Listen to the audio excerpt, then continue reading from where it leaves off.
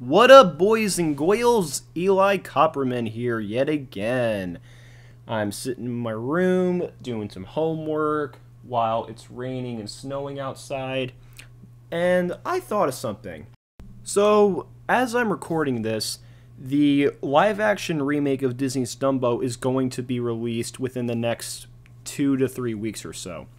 And so, I know what you're about to say. Eli, are these just your thoughts on the live-action Disney remakes and why they're bad? No, not exactly. I mean, you should have read the title of the video. But, regardless, instead, I'm going to give a more positive view on the live-action Disney remakes because, yeah, I'm not going to lie. A lot of the ones that we're getting are not warranted at all. The Lion King remake is completely unnecessary, especially because there's no point in terms of a visual aspect. The Lion King was a movie specifically made for animation, not live action and CGI. And Aladdin, keep in mind, that Al Hirschfeld-inspired design aesthetic of the film, it made the film stand out so well. Mainly in terms of the film's cartoony nature, at least it revolving around the genie. And in addition, those are some of the more popular Disney films and all.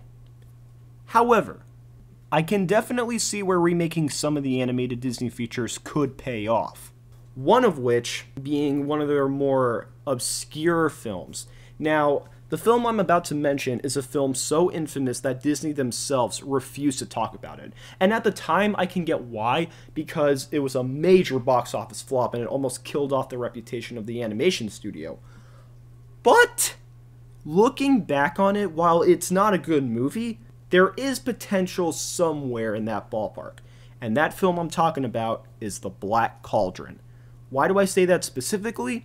Well, the thing is, The Black Cauldron was based off a 3-part book series. And with the movie, they try to squish all those books into one feature, and yeah, obviously it didn't work.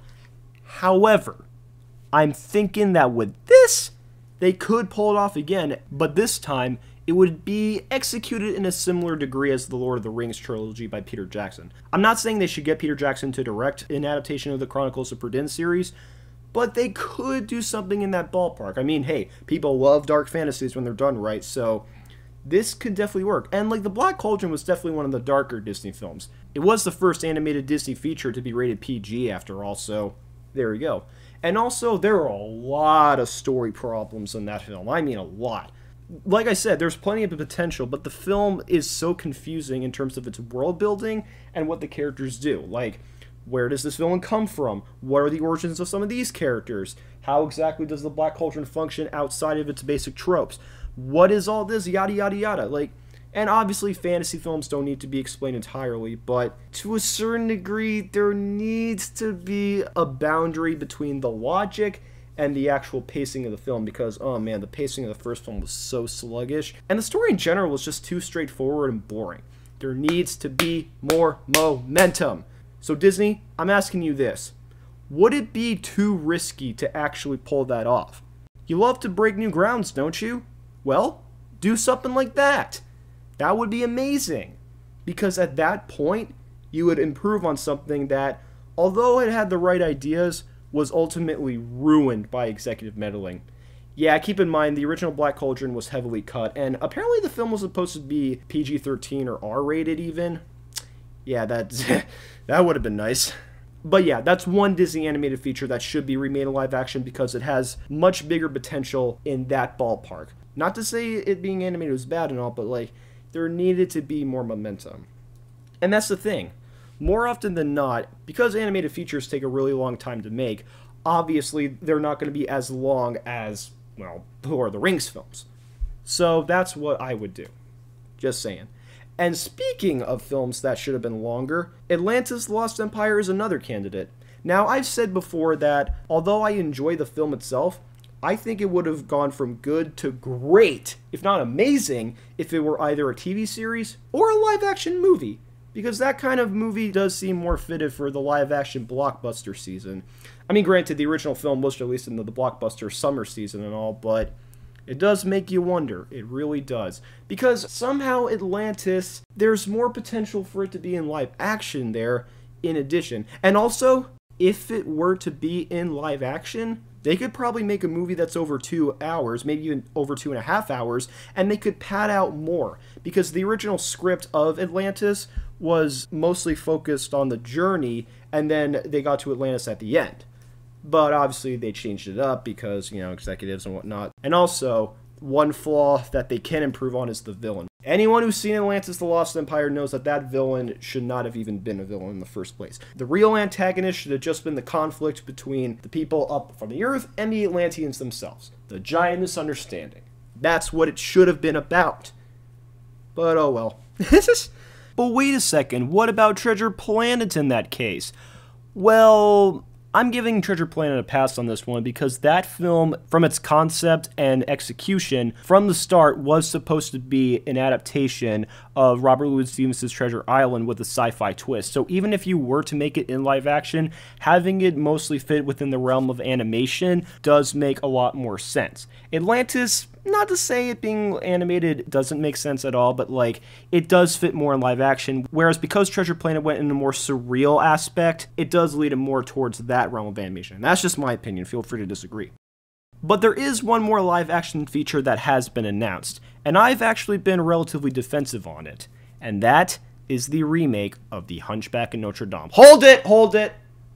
I love that movie, for the record. I think it is really good. Yeah, obviously, not a good adaptation of its source material, but for what it accomplishes, oh man. The story, the characters, the animation, it's like the equivalent to a Rembrandt Renaissance work of art from Disney. Right up there with Beauty and the Beast, man. It's close.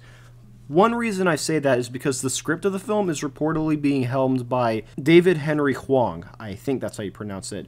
And I say that because although I'm not familiar with any of his work, he is a playwright, librettist, and theater professor. And honestly, although you can say that for most of the Disney Renaissance films in general, The Hunchback of Notre Dame probably fits a lot more within the realm of musical theater in addition to animation and filmmaking, because the way the film is executed in its grandiose style, it makes so much sense. And having a theater professor take on the job of screenwriter does work very well in that favor. There's a lot of promise there.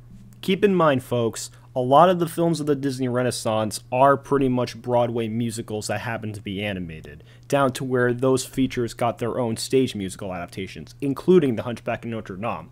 And you know how films like Newsies and The Producers are basically just the feature film adaptations of the Broadway musicals, and one reason why people see them a lot is sort of a compromise if they can't actually pay for tickets to see those epic musicals? Well, having a live-action remake of Disney's The Hunchback of Notre Dame might not be too far-fetched after all, especially if they were to use the stage musical as a bigger resource instead of the animated film. And considering that Alan Menken and Steven Schwartz have come back to work on the film, they could potentially do that. Now, of course, we'll never know how different or how similar it will be, but based on my interpretations, it does seem like we're on a road to somewhere good. Maybe not perfect, but understandable creatively. And so, yeah, those are the animated features from Disney that I think should be remade in live action. Now, I don't even know if Disney's going to even bother with them, but considering how sick the public has been getting with these constantly oversaturated popular Disney films getting remade, let alone the Will Smith genie, having something more obscure or not as well known getting remade could lead to something more unique. Because we're more familiar with those popular films. Having something that's not as well known being retold in a different medium, and some that actually work well in that other medium at that, there's improvements to be done. And I think the House of Mouths should do them really soon. So what do you people think? Do you think these films should be remade in live action? Do you think they shouldn't? What animated Disney films do you think should be remade in live action? Please let me know in the comments below. And until next time, catch you guys on the flip side. Peace!